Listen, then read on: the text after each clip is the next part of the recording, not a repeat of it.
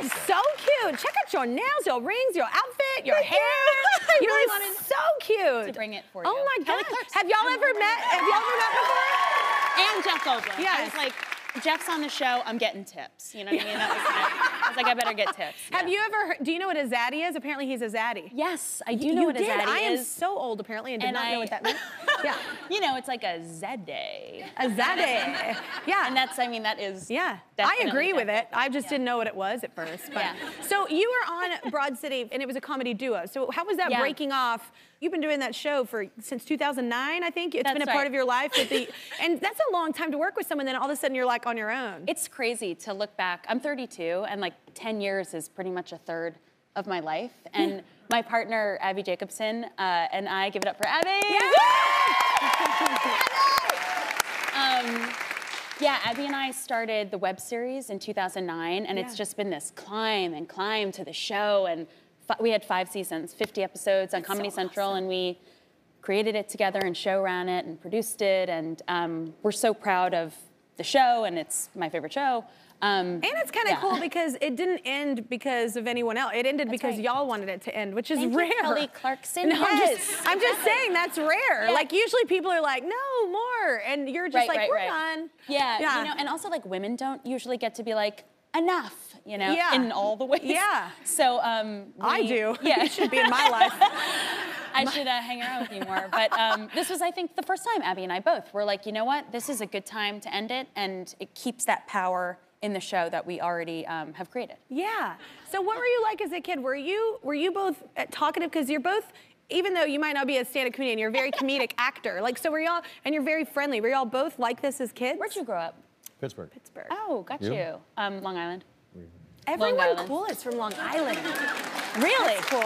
Yeah, I didn't know that. Long Island, New Jersey, that whole area. Yeah. But were y'all always as talkative, or were you introverts when you were kids? I was talkative. My brother and I would make, my brother Elliot is also a comedian. We would make sketch videos for hours and hours and hours. I've always been a comedy nerd, and that's it.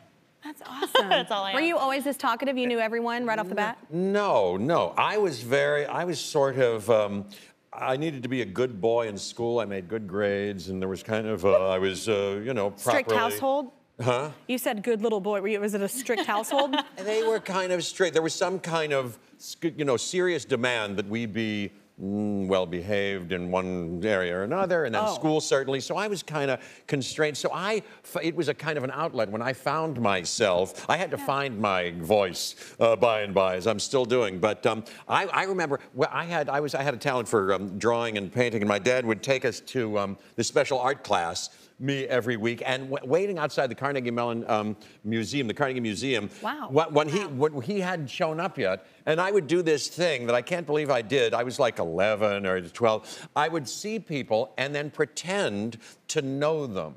To go, oh my gosh, look who it is. And I would... I think there's a word for that. So it's called strange. stalker. It's strange. It's strange, You're 14?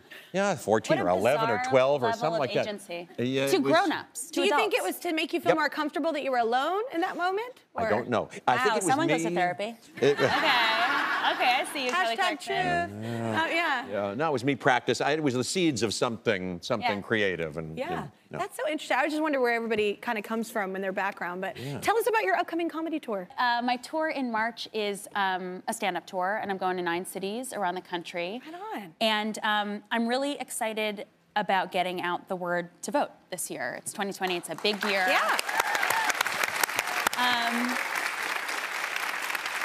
And I also just want to say, I am just starting to understand what the census is and why it's important, but that's also important this year. So, at my stand-up shows, we're partnering with Headcount to register voters, and then I'm staying an extra night in each city to throw a voter empowerment dance party with my political organization Generator. That's awesome. So we're gonna dance for the right to vote. That's awesome.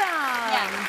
And because here's the thing, it's, you know, vote for who you love, like vote for what you believe in, but vote. That's important, you know, and especially I always get upset when I have female friends that don't, because I'm like, do you know how hard other women had to fight for us to have the chance to be able to do it? Right, like, it's, with like whoever you vote for, I don't care. Vote for who you want to vote for, but like vote. It's the least we can do, and it's so it's everything. And growing up in a small town and leaving and going to like other parts of the world, you really realize how lucky we are. So I love that you're doing like a dance party, making it a cool vibe. Yeah, the whole tour is called Horny for the Polls, P-O-L-L-S.